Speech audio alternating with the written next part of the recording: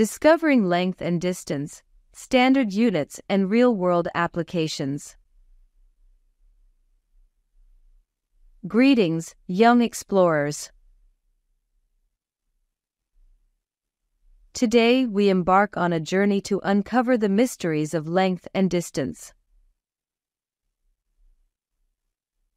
Let's learn about standard units and how we use them in our everyday adventures.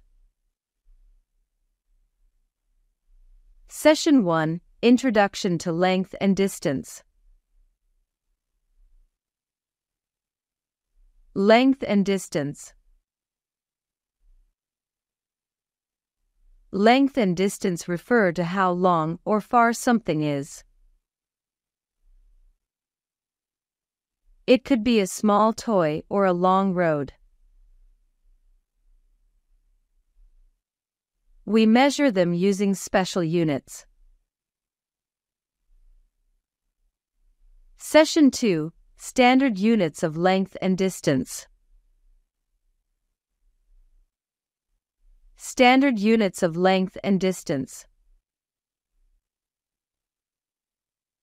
We have three common units to measure length and distance: the millimeters, mm, the centimeter, cm, and the meter, m. The millimeter, mm, is useful for measuring very small things such as the width of a guitar string or the clipper size for cutting hair. The centimeter, cm, is like a tiny unit, useful for measuring small things like pencils and erasers. The meter, m, is larger and is great for measuring longer things like a classroom or a field. Session 3: Applying length and distance in the real world. Real-world applications. Now, let's see how we use these units in the real world. Case 1: Measuring the classroom. Imagine we want to measure the length of our classroom. We'll use the meter, m, because it's a big area. How we use it in the real world. Example: our classroom is about 8 meters long. This helps us understand how much space we have to play and learn. Case 2: Measuring a pencil. Now, let's measure a pencil using the centimeter, cm, since it's small. How we use it in the real world. Example: our pencil is about 15 centimeters long.